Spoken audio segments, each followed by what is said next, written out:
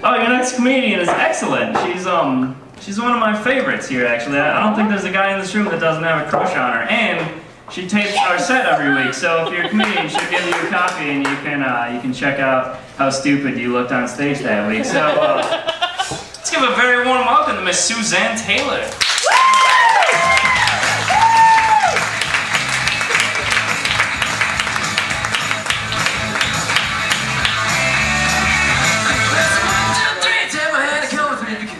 Now I'm totally gonna go up because he was so nice. So the terrorists are really getting on my nerves. You know? Because it's just like all about them. Like they were gonna blow up 10 airplanes. What was that gonna do? Make me afraid of flying? I got 1,000 reasons to be afraid of flying before you guys come along. I'm terrified of flying. Terrified. Well, I'm actually more afraid of not flying in the middle of a flight already in progress. That's where the real fear comes in.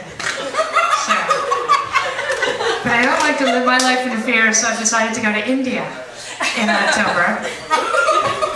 Yeah, now I'm really gonna go. And it used to be when I told people I was afraid of flying and I was gonna fly, they'd reassure me that flying was safer than driving. And even I have to agree that flying to India is probably safer than driving to India. This has got a very small chance of drowning in a submerged vehicle. But nobody reassures you anymore. So I say, hey, yeah, I'm flying to India and I'm afraid of flying. And people don't say, oh, flying's safer than driving. People say, wow, stop over in Europe? Yep. Ooh, and then you fly right over Pakistan. Yeah.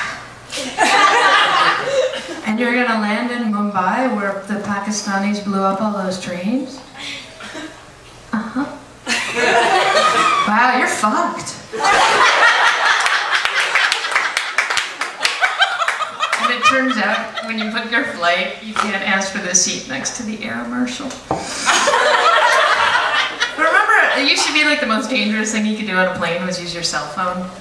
Because I was going to mess up all the instruments or something, right? My cell phone gets better reception if I'm wearing big earrings. Really? That's going to throw the whole thing off? Perhaps you should perfect the technology before you sell the tickets.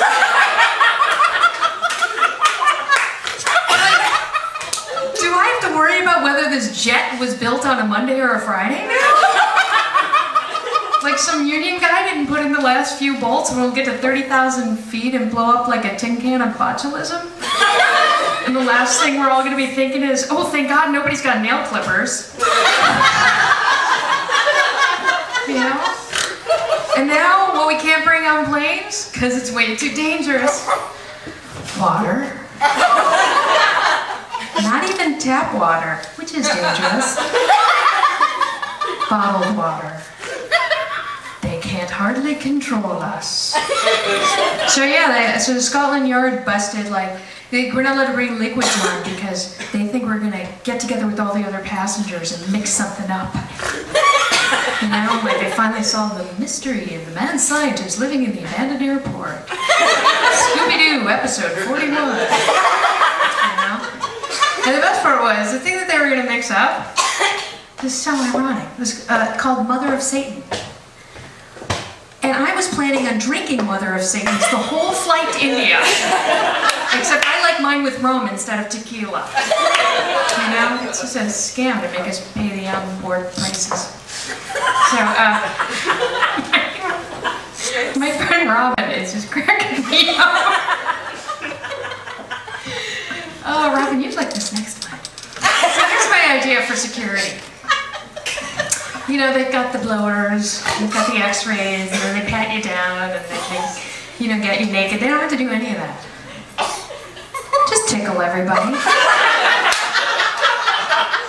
Right? You think you can become a hijacker in Al-Qaeda if you're ticklish? You know, they got a box cutter to your throat, you just poke them in the ribs and they go down like a screaming girl. You know? You hang out up front with the other passengers, make them tickle till they wet themselves. That doesn't look good in the papers. That's not the publicity they're looking for. I think they should do that at the courthouses too. When you're going through security, what an equalizer. You might get a couple of confessions. Don't you think it's the first thing that Osama does when he's hiring new guys? There's no giggling. There's no giggling in jihad.